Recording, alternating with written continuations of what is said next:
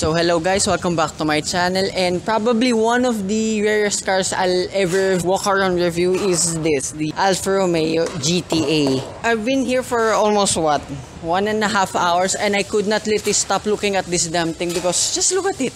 For me, Giulias and Alfa Romeos in general are one of the most beautiful cars ever made. And this walk around review is so sudden, I have to read from this. I literally just made this script during breakfast. So being the Giulia GTA, there are only two variants available for this GTA and a much more extreme version of this, the GTAm, which deletes the rear seats at the back. You only have roll cages and racing harnesses on board. This being the GTA model, this is a 4-seater. This could be my spec.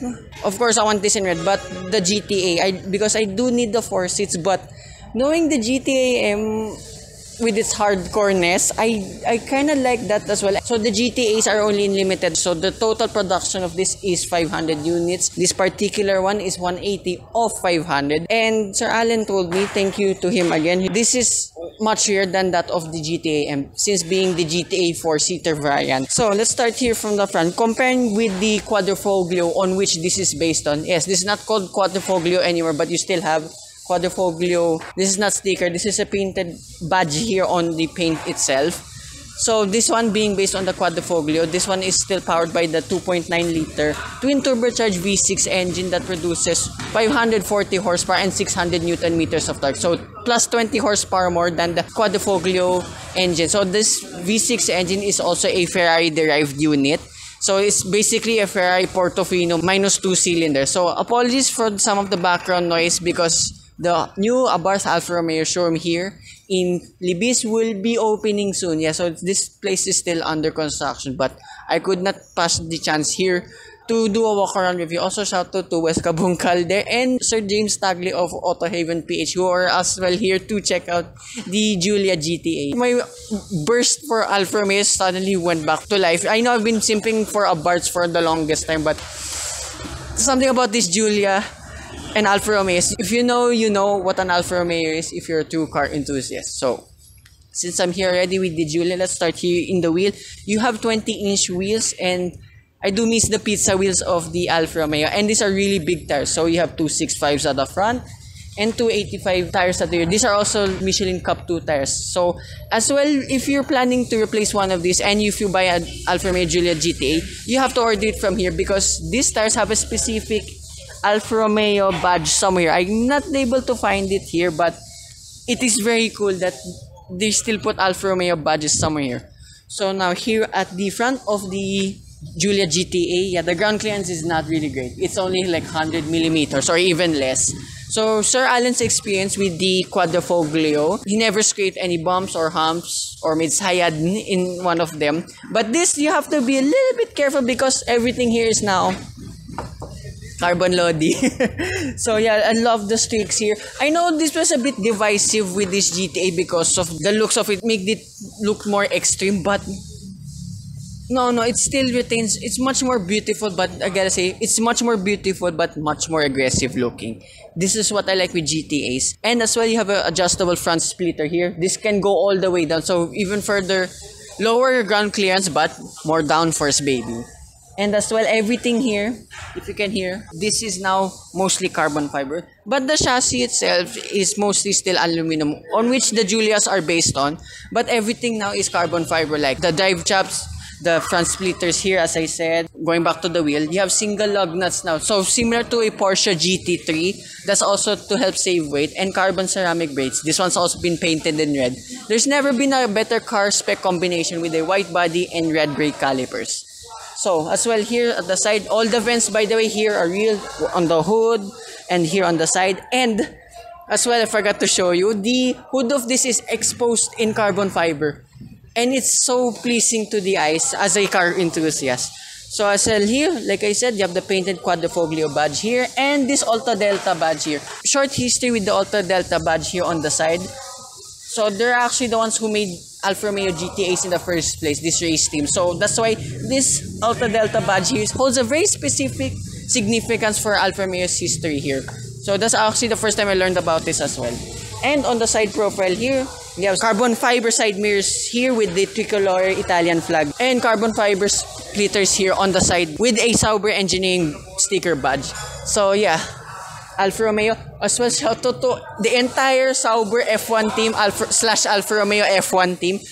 You finished P6 in the Formula 1 World Championship on a tiebreaker. Good job to you guys. And yeah, everything's aligning up. I'm wearing this, and this is Alfa Romeo GTA. Yeah, I'm fanboying at the moment. I literally can't stop talking about this.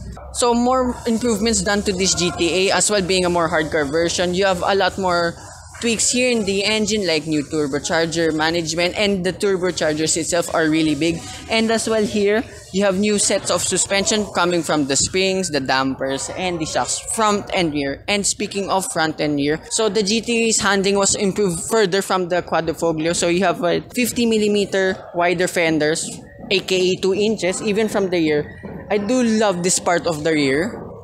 It's as well exposed in carbon fiber. And as well, there is an option for GTA.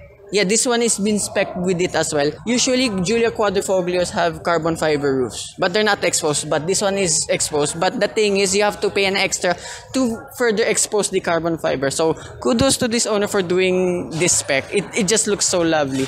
So, I'm not allowed to sit in this GTA because the owner's taking this in around 45 minutes. So, walk around in the interior. I love the GTA badge there, again, on the dashboard with the number designation. So, everything's mostly the same from the Quadrifoglio, apart from the seats, which is Alcantara, and with the GTA badge as well. And I still love that all the seat belts are still green. I thought usually when you order GTAs in body color, it will match the seat belts. But no, since the launch color of this was green, every seatbelt is still green. And that's why in the center console, like the Quadrifoglio, you still have the DNA with a race mode there. And the center console, I've been told, I can tell immediately, the center carbon fiber is a dry type now. It's not the smooth one, unlike the Quadrifoglio. So here now at the rear of the Giulia GTA, sheesh, it just looks so good in every angle. There's not one car in the world for me where every angle is all beautiful. Everything's this Giulia and Alfa Romeo in general, they're all works of art.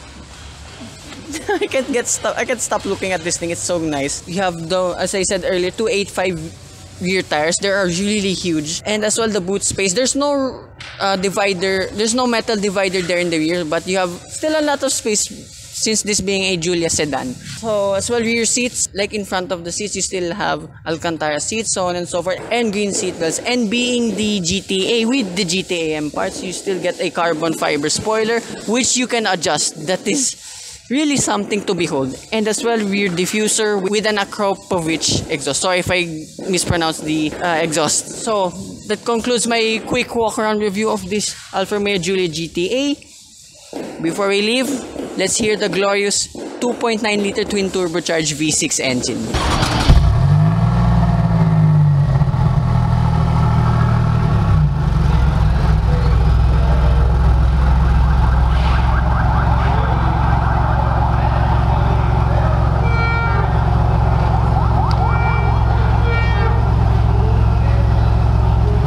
So yeah, that's the state of the showroom right now. And then Sir West Kabunkal of PH Mote and Sir James Taggett doing their thing now with this GTA. So I'd like to thank again Sir Allen, the president of Abart Alfa Romeo here in the Philippines, for making this quick walk around review possible. I literally forgot to do an outro because yeah, we were pressed for time because yeah, this is literally a few minutes away from being delivered to the owner and taken by the owner. And I forgot to mention as well, this car, the QV, not this one, but still a Giulia, received a lot of accolades back in the day. So yeah, hopefully the owners watching this enjoy your new toy. So that concludes my walk around review of this. Hope you guys like and subscribe, and I will see you with more future walk around reviews and Alfa Romeo reviews and the grand opening of this Alfa Romeo showroom. Bye bye.